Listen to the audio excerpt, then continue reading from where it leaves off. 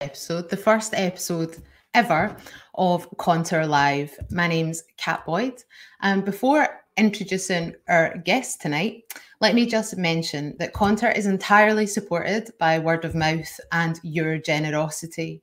So please, if you can, take a second to help others find us by liking and subscribing to Conter on YouTube, Facebook and Twitter. Please also subscribe to Independence Live, a great bunch of folk who we're collaborating with on this project. Now, you can watch the show live every week up until the election on Indie Live, YouTube and Facebook, and you can find us at conter.co.uk. If you're feeling extra generous, please back independent media by giving us a small monthly donation. You can tweet along with the live show tonight using the hashtag ConterLive. And if you'd like to pose a question to one of our guests, you can type it in the comments on the YouTube or Facebook live stream you're watching, and I'll ask our guests about it on your behalf. Now, for some time, this year's Scottish election threatened to be the most predictable in living memory. For better or worse, the last few weeks have certainly livened up the debate. At the very last minute, the Alba Party was launched, emerging from a split in the SNP over numerous issues, including the investigation into the mishandling of complaints against Alex Salmond. Now, there are serious ongoing questions over Salmond's suitability for office, and the launch of Alba has been difficult, with accusations of racism against one candidate, while this week another courted controversy with offensive remarks about leading LGBT groups. Critics suggest that far from building a supermajority for independence, it's become divisive and distracting. And while the party has seen one promising poll, most show the party set to win 0 seats. However, Alba's supporters still insist it can make a breakthrough and change the conversation about independence.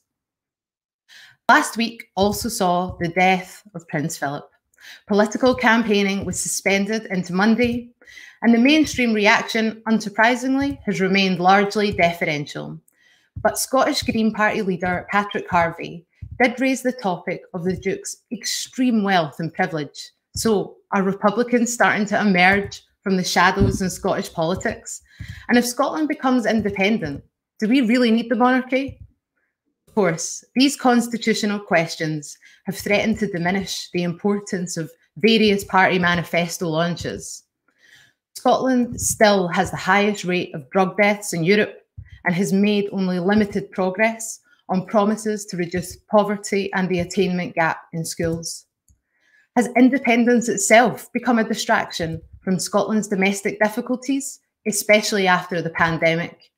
And will the next parliamentary term see new radicalism on the policy front or more of the same?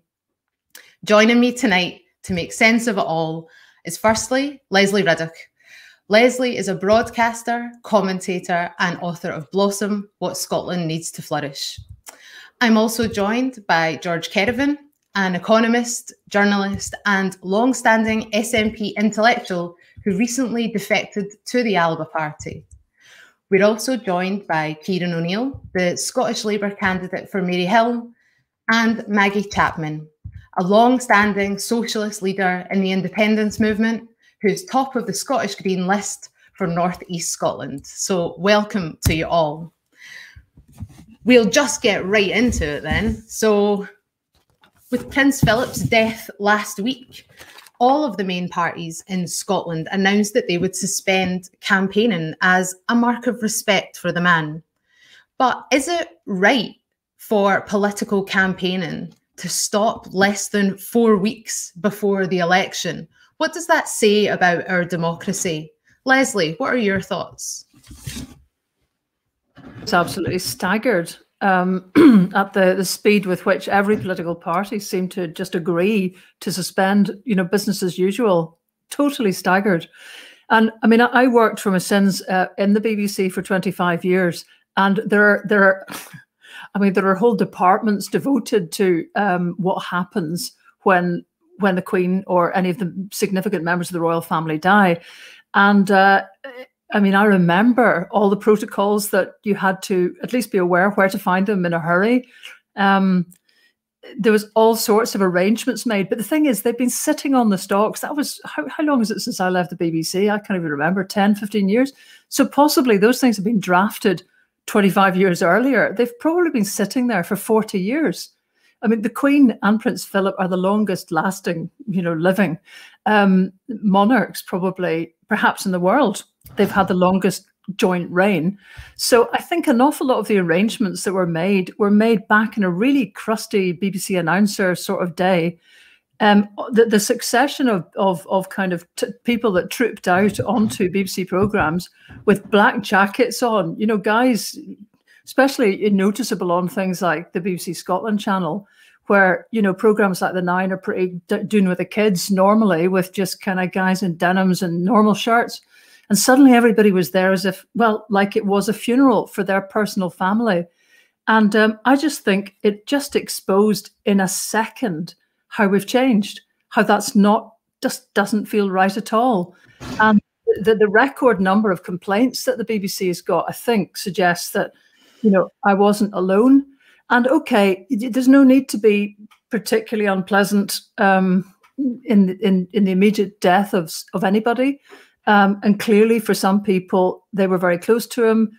We can find humanity and compassion, I think, for anybody who's been bereaved. But you just have to look at, I mean, if Prince Philip was anything, he didn't really kind of, stand on a lot of kind of empty ceremony. He didn't seem to have much time for that, as well as many other things he didn't have time for that perhaps wounded more of us. But he didn't have time for this kind of empty ceremony, and yet it was lavished on him. And there was one column in particular that I thought really had it spot on, which was written by Kevin McKenna. And there was just one phrase from it that I thought was brilliant. One sentence. He said, "This is the establishment have made golden calves of dysfunctional German family. It's not through genuine admiration." But because their existence sanctifies and reinforces a class system that underpins English society. And that's it. It was used. His death was used. So I just basically had a really cheery holiday from all television, because you couldn't go on to anything without getting overwhelmed with meaningless, insincere nonsense. And actually then went out for a massive walk where I found all the other refuseniks from around the place also out at a local community centre bemoaning the fact that they couldn't actually watch or listen to anything. So I think big own goal from the establishment's point of view over. I mean, primetime viewing figures for both the BBC and ITV plummeted on Friday night. I mean, George, what's your thoughts on this? Have the government and broadcasters really misjudged the public mood?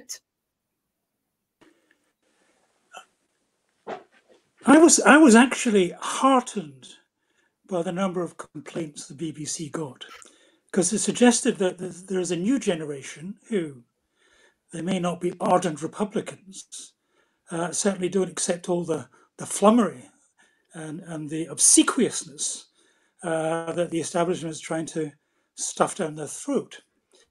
I was more shocked, in fact, by the number of politicians who didn't catch the mood, the new mood, and went on in the old fashion of making, all the statements we had in Parliament and in the Scottish Parliament about how wonderful Phil was.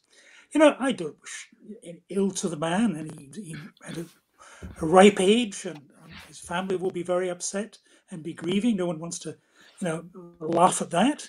But there was no need from a lot of politicians to be quite so over the top in their tributes. And it suggests to me that they were being less than honest with public. They were going through the motions. It was very dishonest. And that's interesting. You should please finish. No, I'm just going to say, well done, Patrick Harvey in the Scottish Parliament, who managed to make a very sensible and speech that was, that caught the mood. But he was still managed to get across that actually most of us in Scotland do not buy into the kind of monarchy that we've got.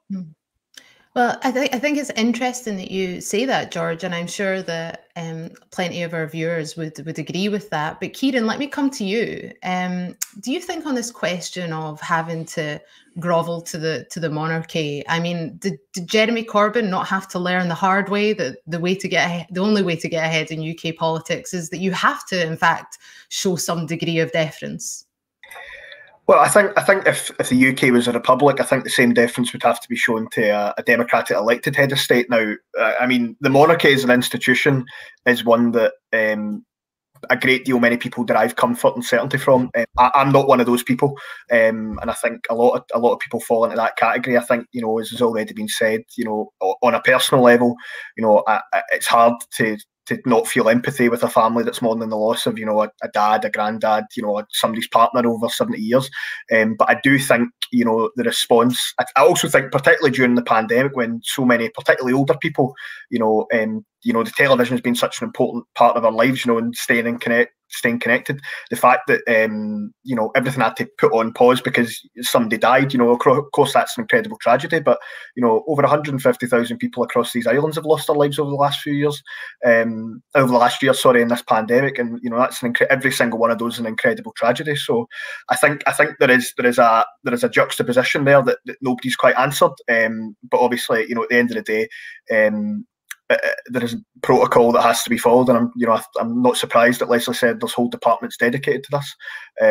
But I just think it shows that is this an institution that is it still in the halcyon days as it was, or is it time to have a rethink of that? I mean, yeah. So Maggie, I mean, the question that we've got coming in from an audience member, Michael Doyle, he's asking, surely an independent Scotland would have to be a republic since the monarchy is the bedrock of the British state and constitution. Now, George has already mentioned Patrick Harvey's comments in Parliament. What are your thoughts? Do you think that our institutions overall in Scotland are still too deferential to the monarchy? I mean, I share much of what Lesley and George have said around just the total misjudging of the mood that the BBC got. I think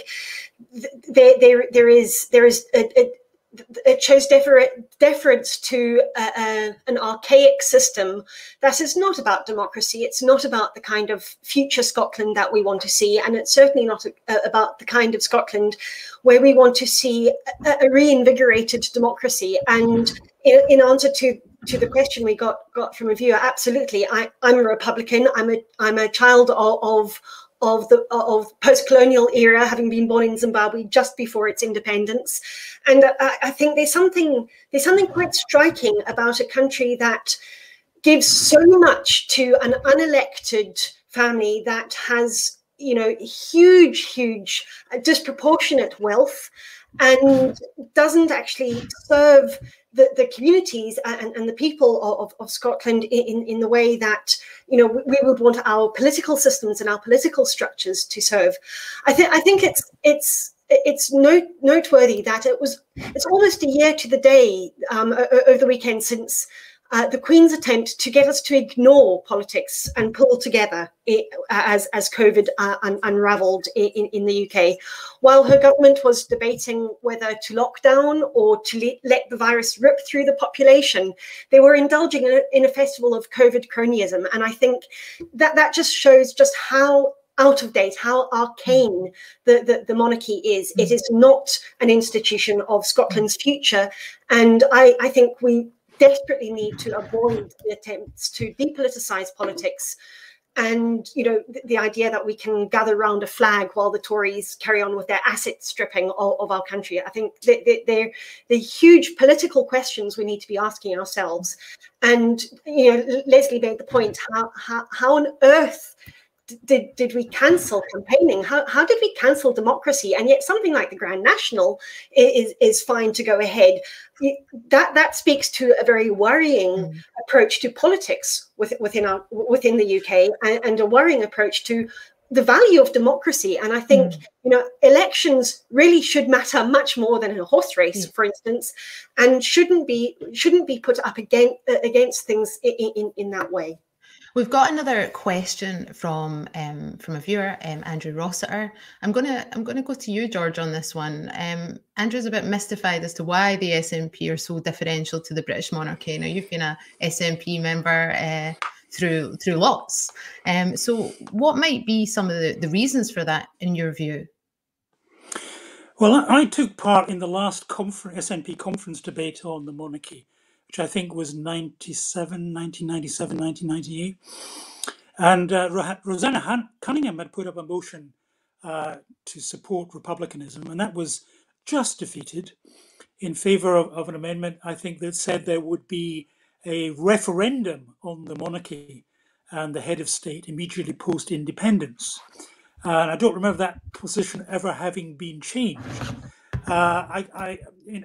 Salmon's view was always that, to get to the referendum, you had to win as many people over as possible, which is why he didn't want to be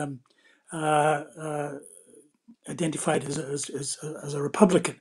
But the mood has changed. We have moved on, and I think as everyone is. I mean, I suspect everyone here is a Republican, and I think that is now the mainstream. Well, let's hope you're right, because I think we are all Republicans here. Now, I want to just move this on to probably the biggest issue around this election. Is it an independence election? So, I mean, Lesley, you're often, I don't know if you know this, but you are often seen as the unofficial spokesperson for the independence movement. And the mood music, I think, from the SNP on independence is as ambiguous as ever. The campaign's really focused on Nicola Sturgeon's leadership and recovery from the pandemic. So independence is kind of feeling like an afterthought for a lot of people. What's your view? Do you think this is an independence election? I did actually write a column to just this effect. It's not an independence election. I mean, there's the same difference between independence, the destination, and what we're doing now, which is discussing all the ways to get there, as there is between casting your vote in a polling station and discussing the route to the school. I mean, what we're doing at the moment is spending, as we did the last time, spending inordinate amounts of time on process and Section 30s and how we'll get there and yada yada. And, I'm not saying that's all not important, but, most people, I think, work on the basis that they're willing to put up with difficulty, uncertainty, difficult processes. I mean, the way you assess whether or not you need to go in a rush, you need to be, canny, all of those things tend to be determined by having a good feel for what this thing at the end of the road is going to do for you. And to me, an independence election would be doing what did happen a little bit in yesterday's STV debate. It would be beginning to sort of like get the machinery out here. I mean, what would, if we had independence, we could do a basic income. Without independence, we can't, because we can't control benefits and we can't control taxation. And it baffled me that in the first debate, we had nobody who would clarify these actual factual errors that were flying around. We need far more of these. I mean, again, I was delighted to see Patrick, especially in that last debate, and Lauren as well, just move straight into what you could do on the energy and green front if you had the full powers of a state. From the small things like being represented and actually running COP26 instead of being actually outside the door, to setting a whole new energy system up, which would actually reproduce the example of Norway, which used its hydro revolution essentially to transform the society that became independent in 1905.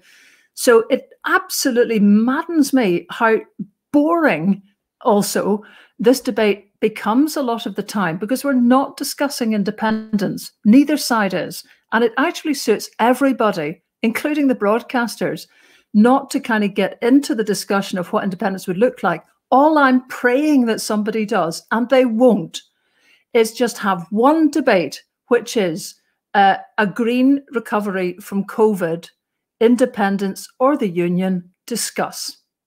And that's it. None of the rest of it, just that. Because actually, that's the discussion all of us are having to have ourselves, unaided by any of the people who are paid to be facilitating this debate?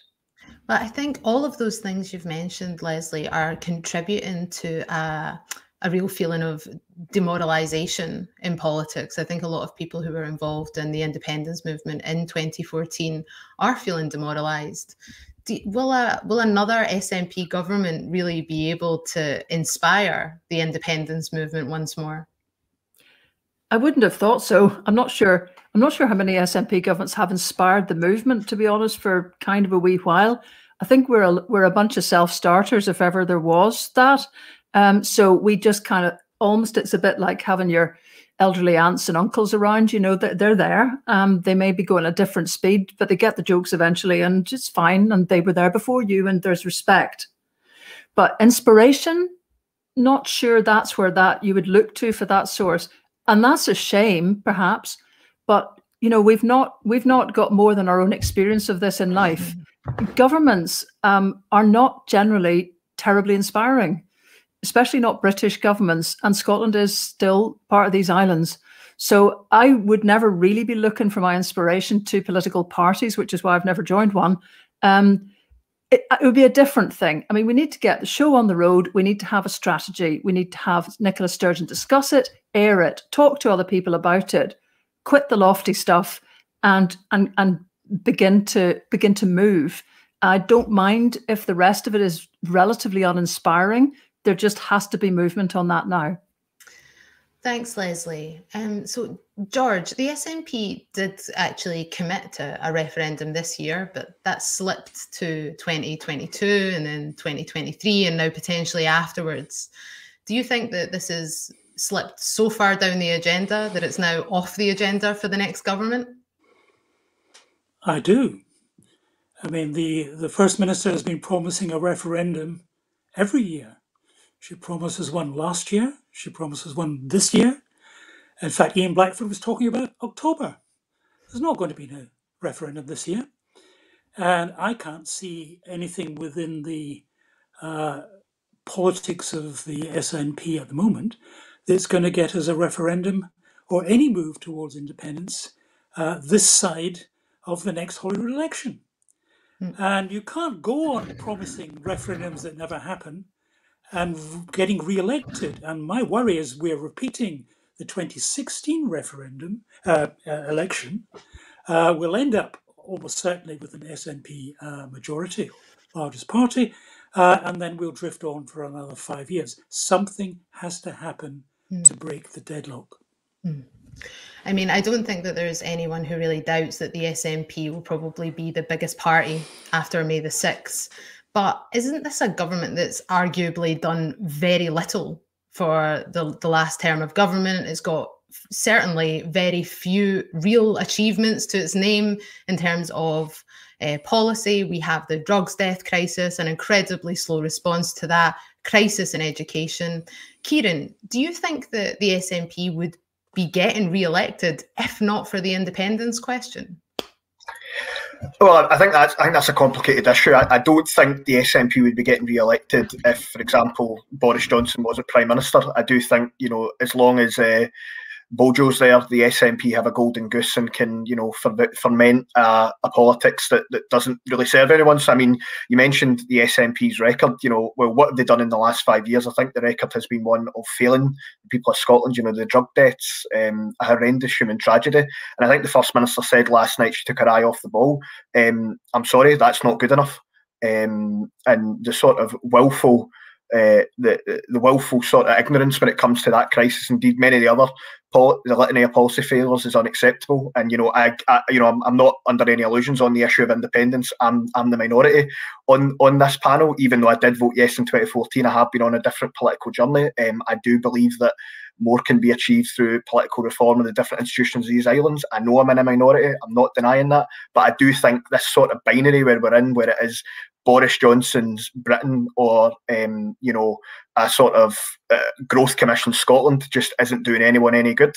And I think there has to be a realisation and a reconciliation that there is a better way of doing things. Again, I realise I'm in a minority, but that's what I believe and that's what I think is best for Scotland.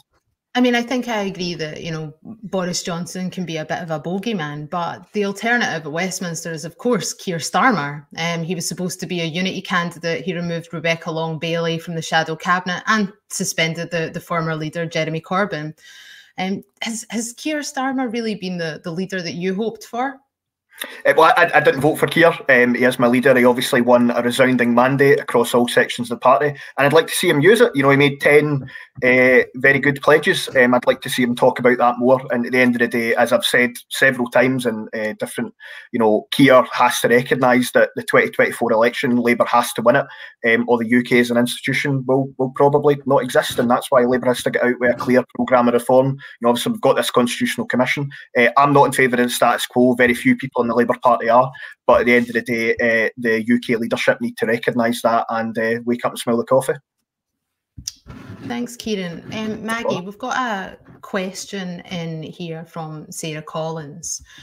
She wants to know, do you still believe that another Scotland is possible, and what might that Scotland look like?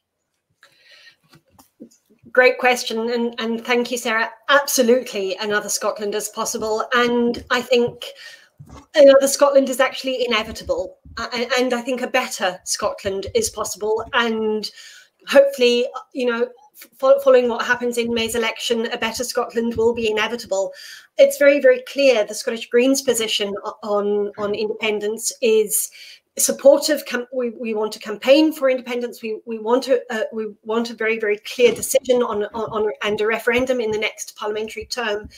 But our support for independence isn't just on sovereignty terms or for the sake of independence. We want independence for a reason, and that is to make Scotland a better place and for Scotland to take its place on the world stage and assist in making the world a better place. Independence for us is very, very clearly a means to a better end. It is not an end in itself.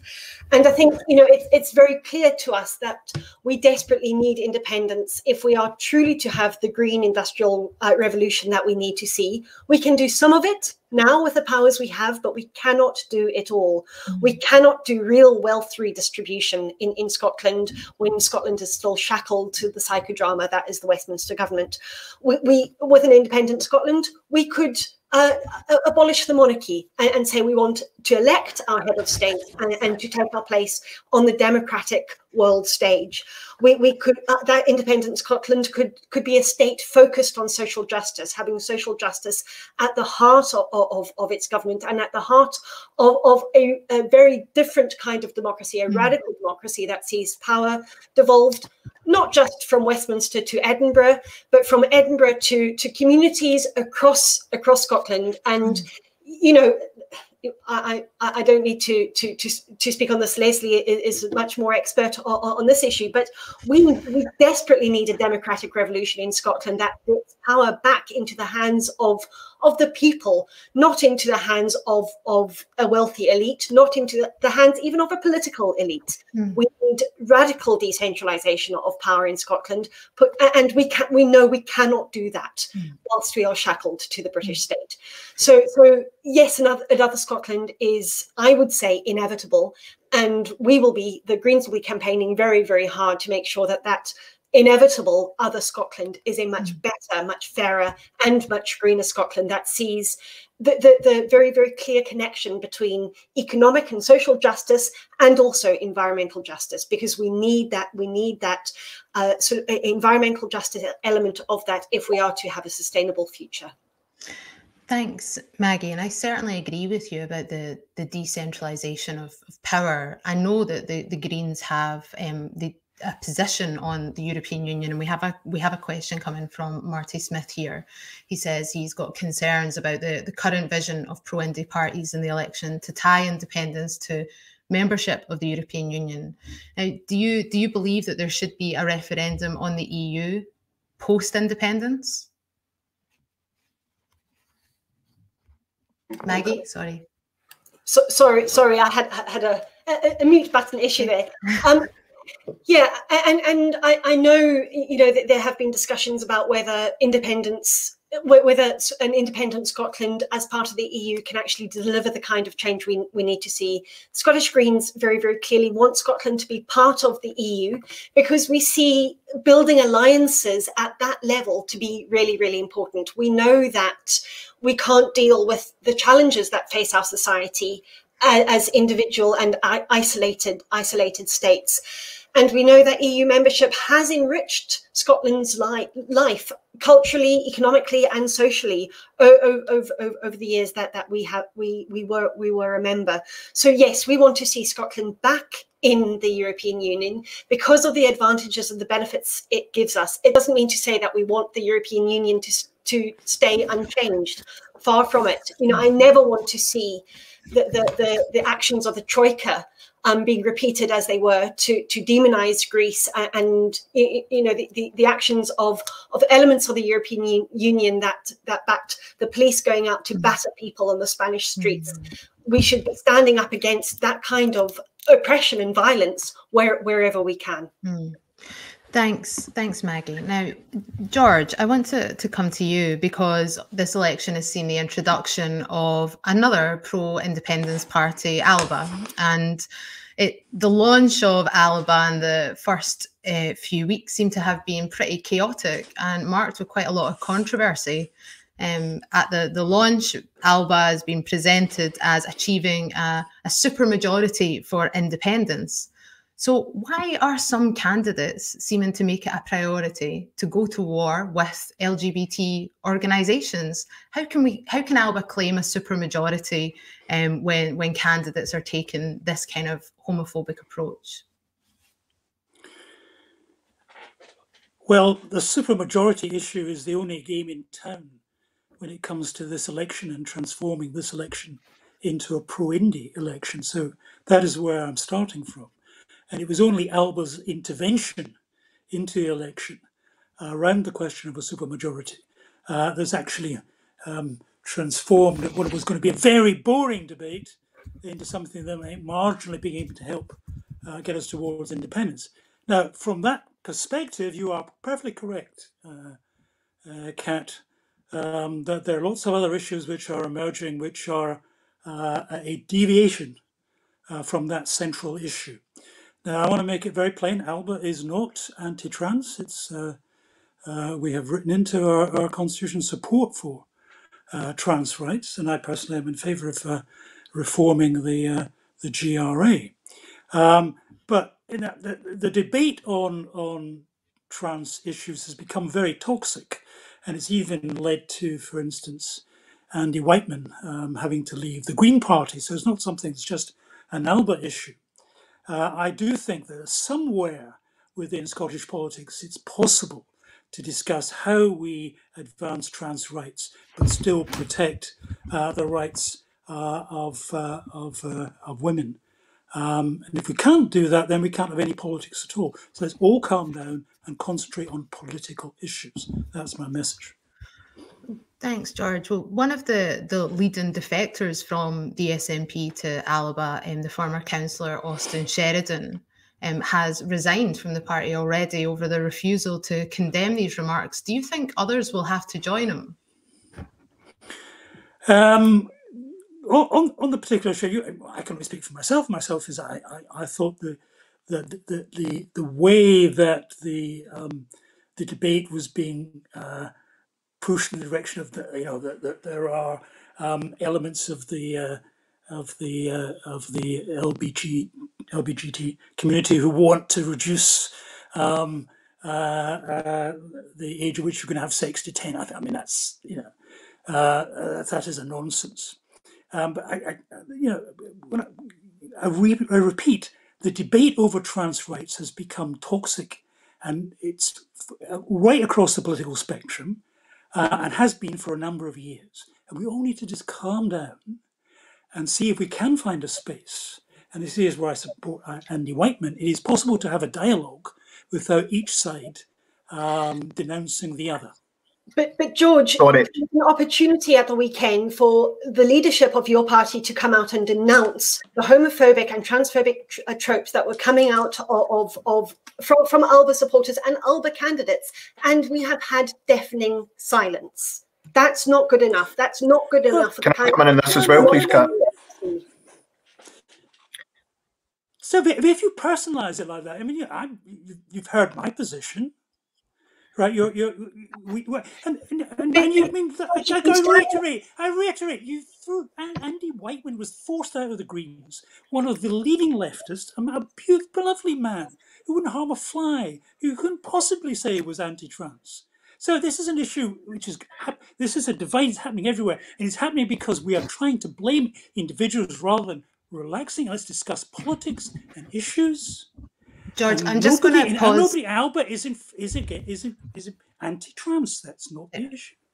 I'm going to bring Kieren in because he's been waiting to come in on this matter. Kieren, I think you're still muted.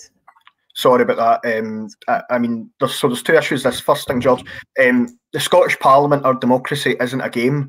And I know you said, this is a really, really important election about the future of Scotland. The election system is not there to be gained, and frankly, I appreciate that you've been on a political journey a bit like me. But to say that somehow saying that LGBT Youth Scotland, Stonewall, I'm an LGBT man myself. These organisations have quite literally saved the lives of my friends at some of the darkest times in life. To come out and say that those organisations are in favour of paedophilia is vile. If this was a Tory candidate, we would be calling for their head. So, I appreciate you aren't responsible for this person, no, but I'm responsible for people in my party that have reprehensible views. But how do you think this person that's came out and said this, who hasn't apologised, is fit to serve in our national parliament? Well, Kieren, I just want to pick up on something that you said there, which is this this idea of ALBA gaming the system, because the ALBA have called for a first vote for the SNP and for people to vote for ALBA second. So many have said that ALBA threaten the legitimacy of pro-independence parliamentary representation by kind of gaming the system. But is that really a fair representation of our democracy? I mean, Maggie, there's lots of people who vote for the Greens with their second vote, and I know that there are only a handful of Green candidates who stand on the first part of the ballot paper. Is it really fair to say that type of call is gaming the system? Is that a question to me, Kat? Sorry, I think it's not gaming the system if you actually stand candidates and win seats. Scottish Greens have been in the Scottish Parliament since its inception in 1999. We have delivered phenomenal changes for Scotland, for people across the country, from lowering tax for the middle and lower income earners, free buses for under 22s, free bus transport for under 22s coming later this year. Scottish Greens get into Parliament and we make changes, we get things done. And I think the idea that you need George's party to come along for this the so-called supermajority is just nonsense. We have an independence majority in the Scottish Parliament. Well, we've had it for the last parliamentary term. I believe we will have it again, and the Greens are in that position because we want to make Scotland better. We want to transform our country to make it a fairer, greener, and more prosperous country for everyone in Scotland.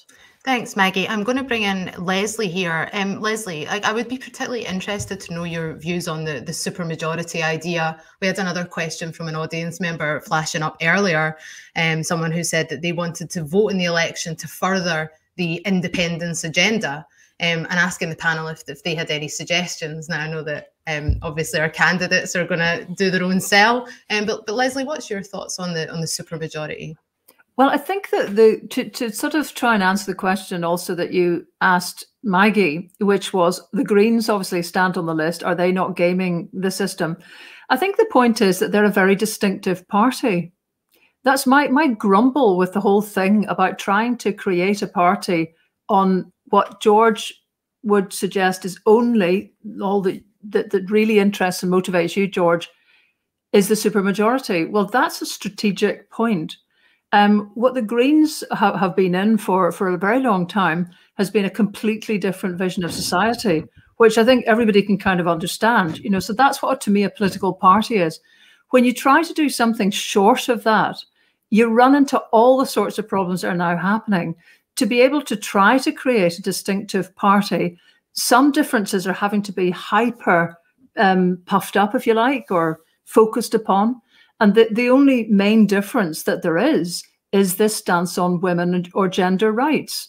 So whether you like it or not, that will end up being looked at. There's also, I mean, Andy has been a very good friend of mine for probably 40 years. We were involved in the Isle of Egg buyout many, many years ago and so on. And I know a lot of the trouble that he experienced within the Greens. But what he's chosen to do since he's left, as far as I can see, is not talk about it. That's a choice of his. That's not to say that he didn't feel hurt and that other people on his behalf weren't fairly aghast. But he's choosing at the moment to set himself up as an independent candidate, looking at a revolution for the Highlands, looking at land reform, at repopulating the Highlands and clearing up the appalling housing situation for young people. So that's a choice he's made, not to define himself by any stance regarding trans or not trans issues. And I think the problem for Alba is that it's become very defined, because it lacks any other distinguishing characteristics yet, by something that most of you don't seem to want to discuss. And you're going to have to come out with a bigger, better bunch of policies that it really looks like you believe in and haven't just grafted on a little bit gratuitously, before people believe there's a real big, organic, animated, live party in there.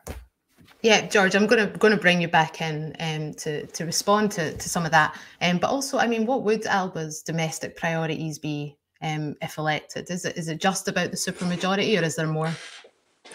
Oh, there is more, but the defining feature of Alba, it's basically split from the SNP. Over 4,000 people, many of them local leadership of the SNP, who want a plan B, who think that actually all the SNP government is going to do is wait for Boris Johnson giving a Section 30, which is never going to happen. And therefore, what we want to do is to use a supermajority as a launchpad for a range of campaigns, including mass action on the streets, to force action from Westminster rather than just, go cap in hand. So it's a fundamental split on the nature of tactics and not just waiting for a Section 30. On other policies, because I know I've written the economic policy, we would launch an emergency house building program. Now, other parties are in favour of that. We could have common ground, but the question is how fast to move on that if you want to reboot the economy post-COVID, and we want to increase house building by at least 50% on current form, which requires a major intervention by Scottish Government in terms of seizing control of land and removing bottlenecks and skills and so on. Otherwise, the economy will just drift for the next decade. Thanks, George. And we are coming to the end of the programme now. It's a shame because we've got more audience questions coming in, but we're nearly at the 45-minute mark. And I know that that's been quite a lot of ground that we've covered today. So I just want to bring it to a close and thank you all very much for joining us as guests, and thank you to our audience for tuning in. And you can tune in every week to interact and hear us ask the questions that no one else dares or probably wants to ask.